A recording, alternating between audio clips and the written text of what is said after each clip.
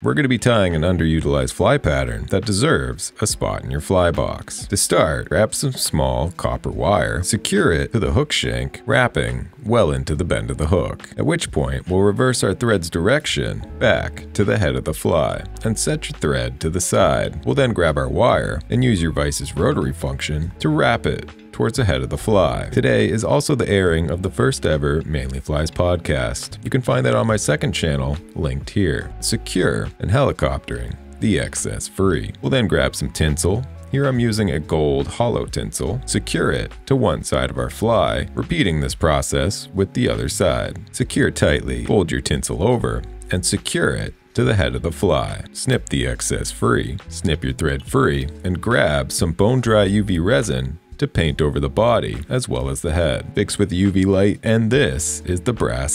Subscribe for more, and I will see you in the next one.